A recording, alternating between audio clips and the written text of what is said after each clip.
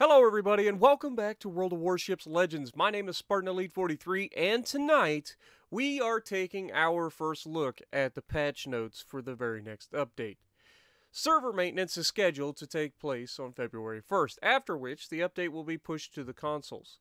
It's February, and while we should probably be done with all of the celebrations by now, we aren't. Aircraft carriers are coming to Legends as a part of a special test event. A branch of British heavy cruisers is arriving in early access, a new game mode, Arena, is shaking up the battlefield, and our latest campaign features the fabled Dragon Slayer realized in steel, Tier 7 German battlecruiser Siegfried.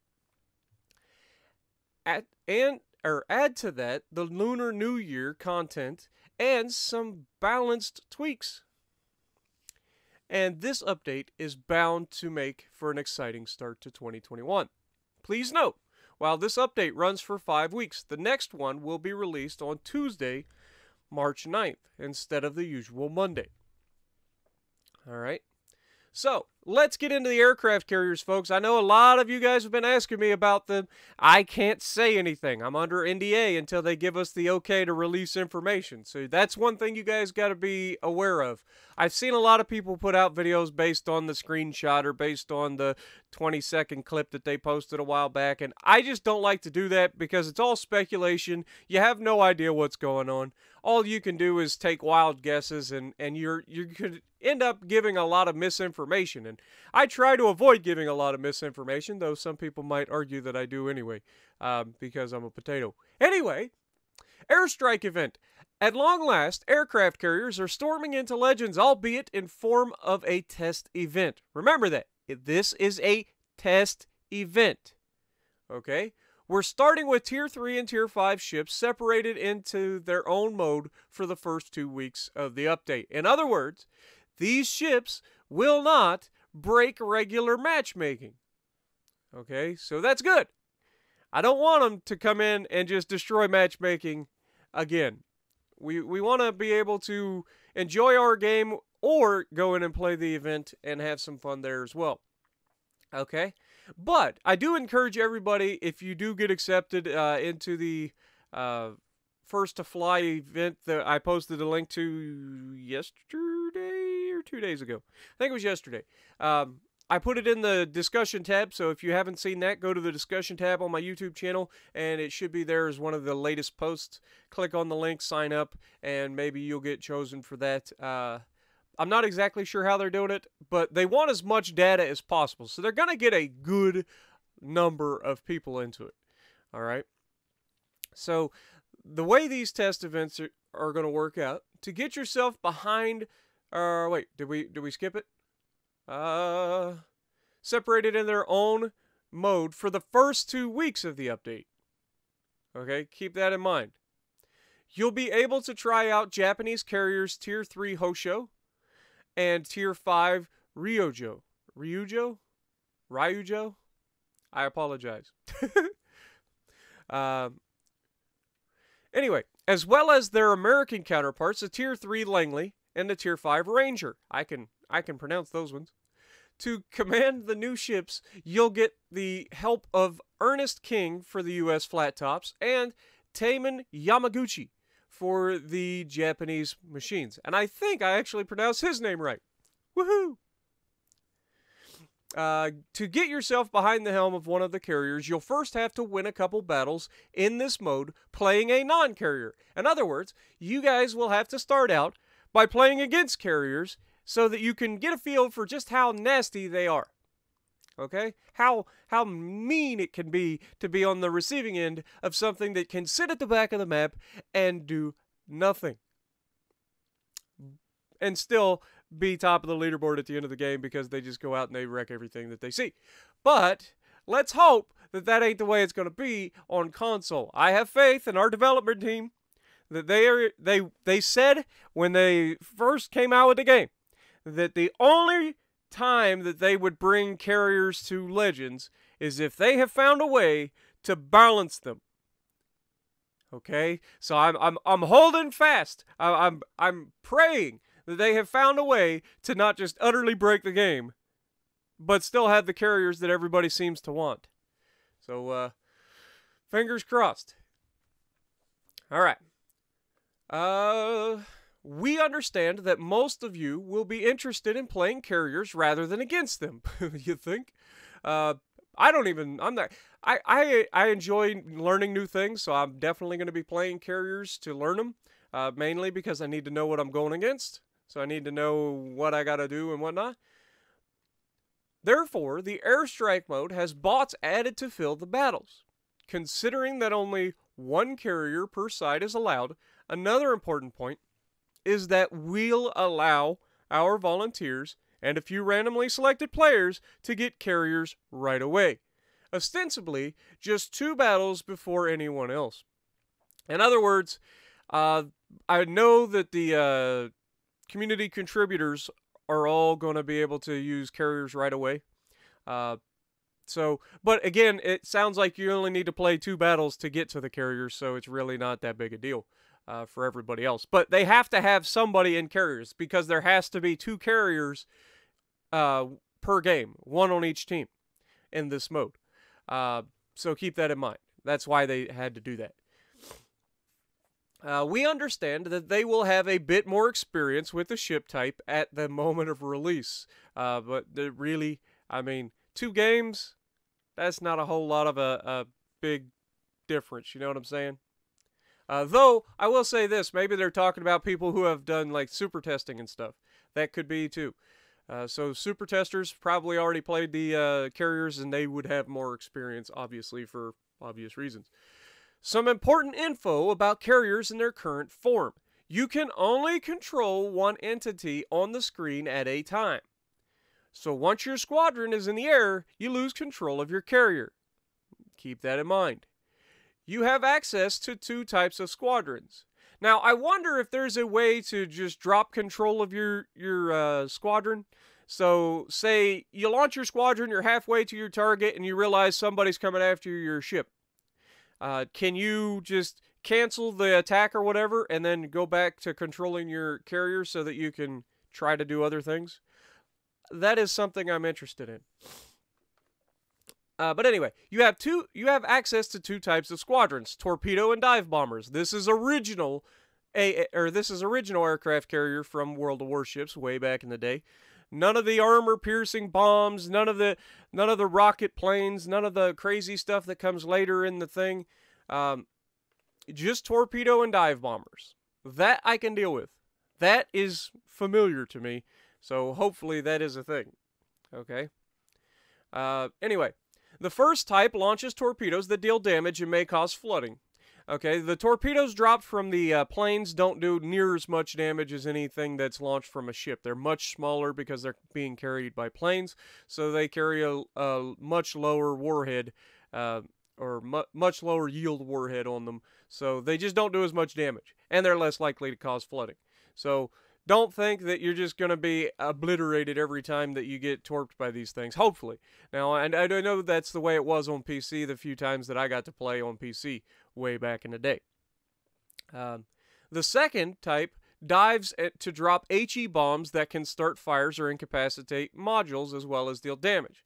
Now, the HE bombs are very nasty against destroyers and can help knock out AA on battleships and cruisers and such like that to try to make it easier to attack them with, say, torpedoes. The AA suites of other ships have received no changes, and for the purpose of this test, we're not enabling the display of the AA stats either. Considering the limited power of carriers in their current form, as well as the limitation of 1 per team, we're expecting that the current AA will be sufficient, even without consumables and or rebalancing. Don't forget that it is indeed a test event, so we need to collect as much data as we can. So go into this knowing that your AA has not changed at all. So keep that in mind.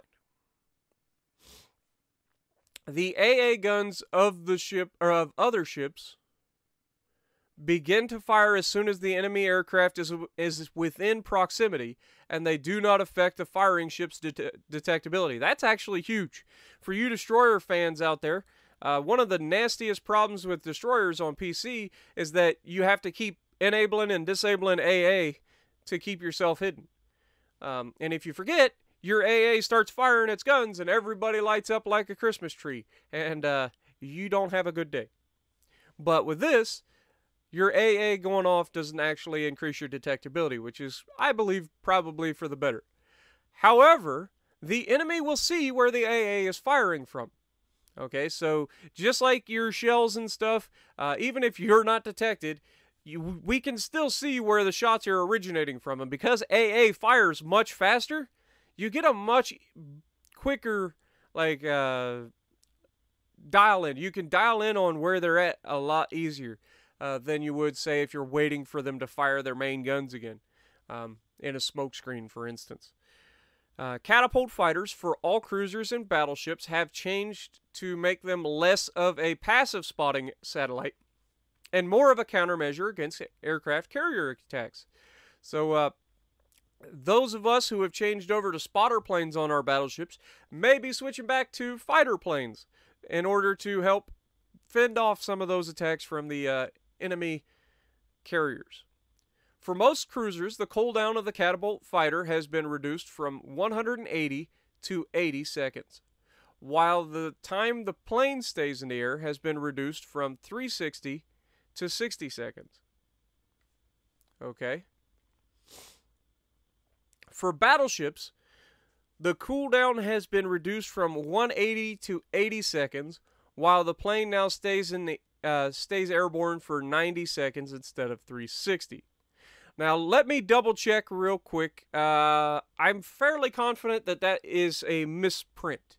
So I think I saw in the announcement for this in the CC chat, I was about to bring it up, and then I remembered I'm capturing my screen, and I could actually get in trouble for that. So I can't actually go back and look, but I'm pretty sure for the battleships, the cooldown for the fighter plane has not changed at all. So keep that in mind. And it probably has to do with the fact that there are a couple commanders that go off of the fighter planes. So that's a thing as well. There are no service costs for carriers in airstrike mode. Other ship types retain regular ship service costs. Okay, so carriers don't have to pay, but everybody else does. I guess. I don't know how I feel about that. If you're not going to have service costs for one type of ship, just take the service costs off completely. You know what I'm saying? Control-wise, hitting enemy ships with your torpedoes and bombs is going to be the most difficult aspect of the gameplay. We'll see. That's all I got to say. We'll see how difficult it is. And I just air quoted even though you guys can't see it. If it's what I remember, it's not that bad. While the plane now, where'd I go? So don't be hard on yourself if you miss the first few drops. Yeah, the first few drops maybe, but after you get the hang of it, you'll be freaking sniping with the bombs and torpedoes probably. Just as shells require a lead, planes require one too, and you need to get an understanding of your window of opportunity when launching attack. You'll be able to use ships of up to Tier 6 when playing against the carriers, and you'll want to play the regular ships as there are several sets of available missions. So there are actually incentives to play ships other than carriers in this event. The first batch will be available during week 1 of the update, encompassing getting your first carriers, new dimensions, carrier mastery, and prowess in battling against them. Week 2 will offer similarly titled missions for Tier 4 through 6. The missions are chained, and Born to Fly can be quite specific with its requirements, so make sure you familiarize yourself with the challenges. British heavy cruisers are coming. An entirely new line of ships is entering our waters in early access. And if you guys don't remember what early access means, it means they will be available through crates for the entirety of the update. And then once the update is finished and we go to the next update, those that were in the early access will be released fully. Now, just to clear this up as well, if you get an early access ship in a crate, it is yours. They will not take it away. So just keep that in mind. You do not have to usually buy crates, though that's the easiest way to get them. Usually there's a couple missions that will give you a couple crates. Now your likelihood of getting the ships in those crates that you get for free probably not great, but it is usually possible. So keep that in mind. Anyway, there are quite a few differences that these ships possess in comparison with their lighter counterparts. First, they have access to HE shells. And while the ballistic trajectories may be comparatively arced, the per salvo damage is quite significant, no matter what shell type you use. They are also relatively well armored and have an improved repair party consumable that restores significantly more citadel damage than it does for other nations.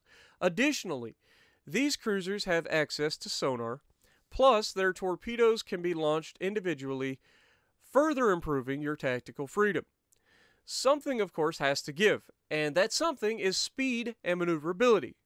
You'll have to play chess a lot of the time and try to predict your opponent's movements. To gain early access to either of the ships, open British cruiser crates that are available in the campaign and in the store. So there you go. If you get into the campaign, Admiralty backing and stuff, you can get these crates for missions that are at different tiers of the campaign. And you can buy them outright if you want to go that route. As usual, the higher the ship tier, the lower the chances of getting her. And big crates offer better chances. While there's no tier 7 Albemarle? What the heck is that? Seriously, British, what is that? Good Lord. Albemarle. I can't even say that. Like, I get it that the British talk with like an underbite and it drives me nuts, but I can't. That isn't English. Available through early access. The Tier 5 premium ship London is among the ships that may drop as a reward. Oof. I feel sorry. The London I wasn't a fan of. It does hit well. I do like its AP, but man, it doesn't take a hit. It gets deleted every time a battleship looks at it. It's like a Pensacola. But I guess that's to be expected in those early tier heavy cruisers. Please check out the drop chances at worldofwarshipslegends.com/containers before making your purchasing decisions. So yeah, make sure you guys check that out if you want to know what percentage chances to get certain ships. Among the goods that can drop from the containers is also the Union Jack expendable camo, which is the British flag. If you're not from Great Britain, you probably don't know what the Union Jack is, but it is their flag, which you can convert into the permanent version for any of your ships, including non-British ships. The available ships are Tier 4 Hawkins, Tier 5 Devonshire, Tier 6 Surrey, Tier 7 God bless. Is it Albemarle or is it Albemarle? Like, I cannot say Albemarle. That is so weird. Albemarle? I'll go with Albemarle. That's closer. I don't know. That's weird.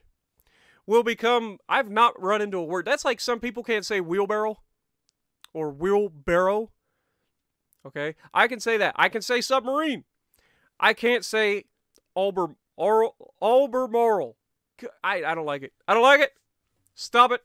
Will become available in the next update once the ships become researchable. That's normal for these early access ships. They never bring in the Tier 7 until it actually releases. So you can get up to Tier 6, and you can get all the XP you need to get to Tier 7. But Tier 7 will not become available until the March update. So keep that in mind.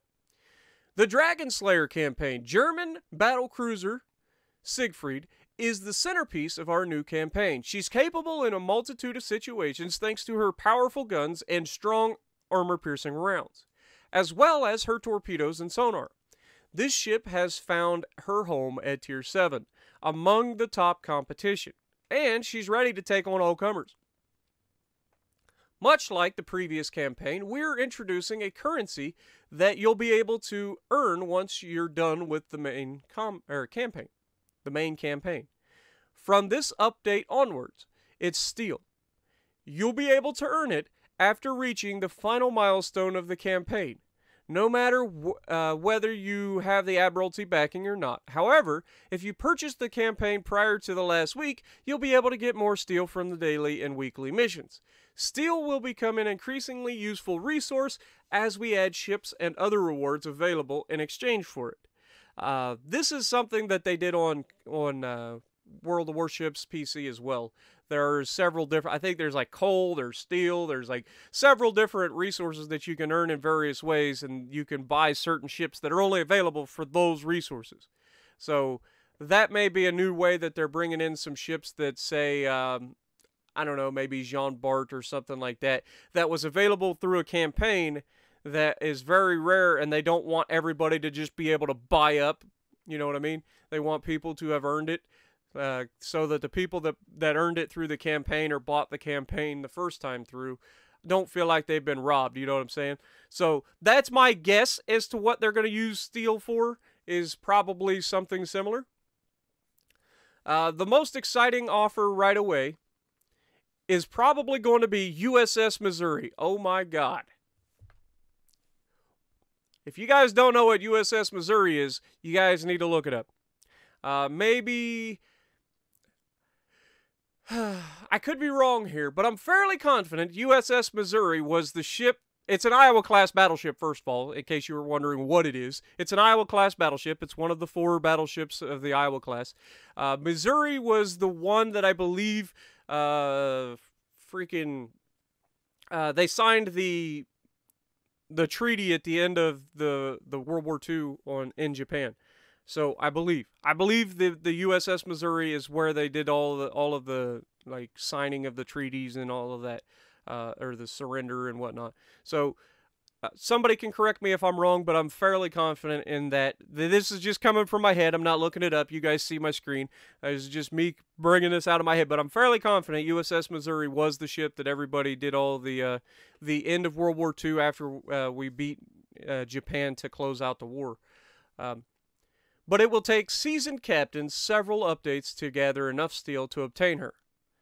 This campaign in particular will allow you to amass as much as 1,250 units of steel, provided that you buy it outright on day 1. Okay, so that's the other thing about steel. Because you only earn steel after you've finished the campaign, the people that buy the campaign on day 1 will be able to get the maximum number of steel. And those of us who like to finish the campaign and get the ships for as cheap as possible won't earn as much steel. So keep that in mind. And I don't know how much steel is going to cost for each ship, but just keep that in mind.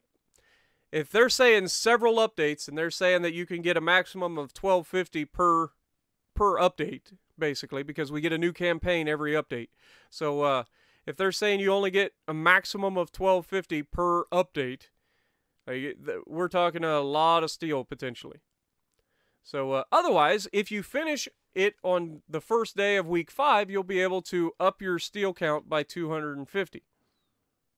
Okay, so you basically get 1,000 units of steel head start on everybody else by buying the campaign on day 1. Okay, that's a significant change. That's a lot of extra steel. But you're spending a lot of money too, because usually these ships are what, $50 to $100 to buy out a campaign. So keep that in mind. They're not cheap. Other than Missouri, you'll be able to obtain various goods in exchange for steel, starting with commander items. More steel is always going to be available from either arena or ranked modes than from campaigns. That I do like. I don't know about arena yet. We'll have to see what the arena entails, but ranked modes need something to incentivize people to go to it, and this could be a good way. Adding steel in and doing ranked battles, you get more steel for the the ranked battles and stuff. I like that because honestly, in its current form, ranked battles is an absolute drag and nobody wants to play it, which is why everything is taking freaking forever to get into matches and you're still getting a bunch of potatoes, no matter what tier you get to.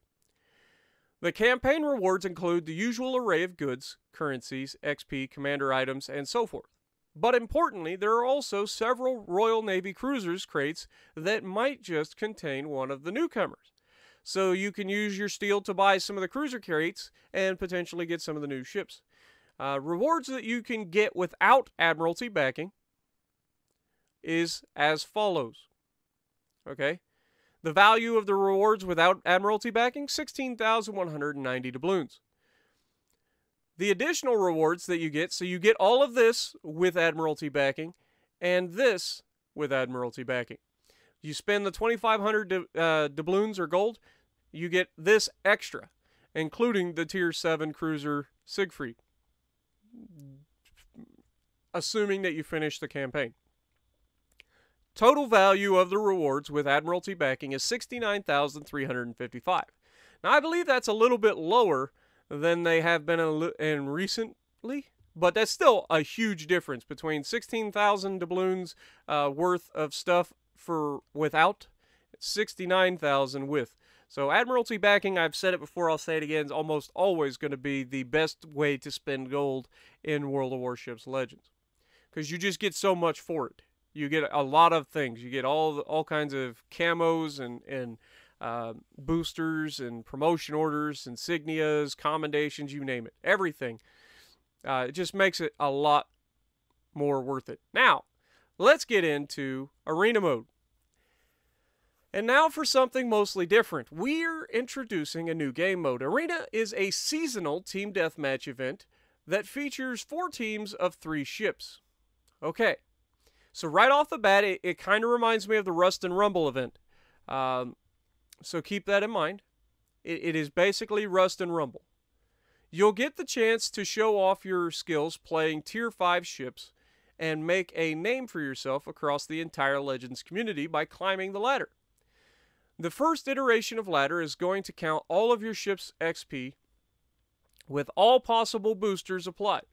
So those who play the most and use boosters will come out on top. However, we will try different methods, including those unaffected by boosters or premium, later on. Please consider this a test event or test season in this regards, as we plan to use other metrics in the future, not necessarily boostable by anything other than the number of games played. Importantly, the biggest reward of this season for the top 1% of the leaderboard is 2,500 units of steel. Good Lord. So that's actually more. That's what? Double. That's literally double the amount of steel that you can get from a campaign by buying it out. And that is for the top 1% of the leaderboard in this mode. But that being said, I don't like the way that they're doing these, because basically it requires you to only play that game mode. If you want to be in the top 1%, you're going to only need to play that game mode, because you need to put in the most games. Because the current way that they're tallying the leaderboard is by total XP. So the more you play, the more XP you earn. So this is going to probably cause people to run into the battle, die right away, and jump out, grab another ship, and go. Depending on how many Tier 5 ships you got, you can literally sail into battle, die, get back out of battle, grab your next ship, because you're still going to be getting XP. You just can't log in and go AFK. So we'll see how people treat this, but I don't like that total XP earned as the starting way to measure the leaderboard on this. I think it should have something to do with skill rather than amount of time that you have to play the game. Like, that's not fair to any of us that don't have that much time. Though, to be fair, I have more time than others. I just don't do it as much. I guess. But I'm just saying, in general, there's a lot of people that don't have 10 hours a day to sit in front of a computer or sit in front of a console and play Arena Mode. But there are people that do. There are people that are going to play this thing probably 12 to 14 or more hours a day and try to be tops of the leaderboard just based off of XP earned alone. So keep that in mind. Anyway, which you can either stockpile over several updates, which is probably the best way to do it instead of just spending it. But yeah, 30,000 steel is what the price of the USS Missouri is going to be. I wonder what the difference between the Missouri and the Iowa and the Missouri and the Iowa is going to be. That'll be interesting. I know with Alabama and Massachusetts got the reload or the secondary buff and stuff. So it'll be interesting to see the difference between Missouri and Iowa. So there will be differences. It'll just be interesting to see what they are. The basic rules are arena battles are going to be available from February 15th to March 9th. There are 4 teams on the map, with each comprising of 3 Tier 5 ships. If a team ship or ships are the last to stay afloat, then that team wins and each of the players on the team gets 30% XP for the match. The matchmaker will try to mirror the ship types of all 4 teams, but will allow for non-mirrored compositions after particular thresholds. In other words, if matchmaker was taking too long to get you into a match, it will start to change what it's looking for a match for you. So if you're running 3 battleships or 3 cruisers or 3 destroyers instead of mixing them up, one way or the other, then you're less likely to get into a match early anyway. There are no ship type limitations per team per division. However, the less diverse your team is, the longer it will take to find a match. For example, 3 destroyer, 3 battleship, 3 cruisers, so on and so forth. There's only one key area on each map in the very center, so it's kind of like Epicenter in that, except Epicenter has multiple rings that you capture on your way in. Okay? This mode features friendly fire. Oh god. Alright, so this is the first time that we've had friendly fire on console, and you know how the potatoes like to shoot you, so this will be interesting. Hopefully, if you're going into this game mode, you're bringing teammates with you. That's all I'm saying. If you hit an ally, 33% of the damage will be applied to their ship. So it's not going to be full damage, so that's good. But still, ramming is not, however, affected by friendly fire. That's also good. Players who fire at their allies will not receive any XP for the battle. So there is a huge incentive to not shoot your teammates. So keep that in mind. Yeah, if you lose all of your XP for the battle, you've just wasted your time. That's rough. So don't be shooting your teammates. So we ask you to be extra careful, especially with torpedoes. Yes, definitely with torpedoes. We understand that players might damage their allies by mistake, but serial griefers will be dealt with accordingly. So in other words, if you have been seen griefing your teammates multiple times throughout this event, you will likely receive a ban of some sort. If there are ships from more than one team still afloat at the end of the match, said match is considered a draw and no team receives the 30% bonus. Okay, so that's interesting. So in a draw, nobody wins the winner's bonus. Interesting. I guess it makes sense. Rewards are credited once the season is over. That'll keep people trying to engage one another too, because if the only one that wins is the one that stays afloat, and the only way to get the 30% bonus is to finish everybody, that's going to make people a lot more likely to run into one another. Rewards are credited once the season is over. The exact reward you will receive depends on your standing on the ladder at the moment the season ends.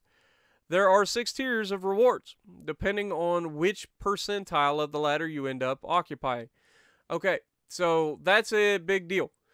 For those of us who play the thing early and play it hard, we can reach a certain tier on the leaderboard, right? You think, oh, I'm in the top 1%, I can quit playing. Not really, because if you quit playing it in the top 1%, there's a good chance by the end of the event that you'll be out of the top 1%. And so keep that in mind if that was your goal. So it is not given to you right away once you reach the top 1%. You have to be in the top 1% at the end of the season, which makes sense. Participation trophies, this I'm assuming is the lowest percentile, is 10 promotion orders, 3 basic crates, and 500,000 credits. Top 90% gets 20 promotion orders, 2 Royal Navy cruiser crates, and 30 Commander XP, or 30,000 Commander XP. The top 50% receive 25 promotion orders, 2 Winter Big Crates, 20,000 Global XP. Top 25% gets an Insignia, 2 big Royal Navy cruiser crates, and 500 paint. Top 10% gets 2 commendations, 2 commander crates, and 1,000 doubloons. Nice. And the top 1% get the Arena Season 1 champion flag, 2 Lunar New Year crates, and 2,500 steel. So, yeah, that's interesting. Lunar New Year. To commemorate the Lunar New Year celebrations, the home port will be set to a themed haven, and special content will be offered in the store. You'll get a choice of the 2 ships and a special container combined in different bundles. This content will become available in the premium store on February 12th, and we'll announce the end for sales separately. End date for the sales separately. You can expect the following content: Southern Dragon and Eastern Dragon, visually different variants of the Tier 6 Cruiser Miyoko, with premium bonuses applied. The stats are unchanged compared to Miyoko. So everything is the same with the regular Miyoko, except you get a special paint job, which will be a permanent camo, as well as you also get premium bonuses on credits and XP earned. So, nice. Lunar New Year's crates, containing such goods as Air Dragon and Fire Dragon disposable camos. That's interesting. I'm looking forward to seeing what those are. I'll be honest. They've got a cool name. I would love to see what they look like. The Ox personal patch and a similar flag is available in one of the bundles. Alright, balance changes. There's quite a bit of balance changes. The Cheshire rudder shift time decreased from 13.76 to 11.76. Main battery reload time reduced from 17 to 16 seconds. Repair party modified. It now restores the same amount of HP, but over 9.3 seconds instead of 27. So it's got a much faster repair. So, nice. Cossack. The main battery reload time reduced from 5 to 4.5 seconds. Torpedo reload time reduced from 96 to 72 seconds. That's a huge buff for your torps. Charlemagne. Main battery reload decreased from 13 to 12 seconds. Extremity armor improved from 16 to 25 millimeters. That's massive. I don't know exactly what that equates to. I guess I could check real quick. It'd be 25 times 14.4. 360. So you can handle up, or you cannot be overmatched by guns that are less than 360 millimeters. Is it 14.4 or 14.3? Let's just go both of them. Just, oops. Clear. 25 times 14.3. It's 357.5. I think it's 14.3 is the overmatch number that I'm looking for. But 357.5 sounds a lot more likely. So keep that in mind. So basically, it's not capable of being overmatched by Leon. King George, I believe, also has smaller caliber guns. That's about it. And then all of the cruisers, of course, and whatnot below them. So it is a huge buff, but it's not as big a deal as like most people shooting at it are going to not notice. Okay, Vanguard. The Vanguard gets another buff? Really? Does it really need another buff? They have been buffing the Vanguard since the game released. Well, not really, because they weren't here yet. But since the Vanguard was released, HP restored to the Citadel by Repair Party increased from 16 to 25%. Okay, so now if you get Citadel, it's like, man, we've tried everything we can to keep this thing from getting Citadeled. We've moved it below waterline. We've made it smaller. We've done all the things trying to make it easier so that it's not getting obliterated. And yet, for some reason, they keep getting Citadel. Well, that's because everybody that uses them sails around broadside to everything and goes, hey, Citadel me, please. Please, Citadel. That's like I was going, man, I wish I could heal all my freaking Citadel damage back. Then I could sit broadside to everything all the time. But okay. Vanguard is a pretty crap ship, so I guess buffing it isn't a bad thing, right?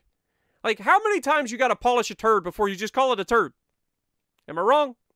Shell grouping improved by about 2.6%, and in so many words, it's just a slight buff to the accuracy. 2.6% to your dispersion, it's not that big a deal.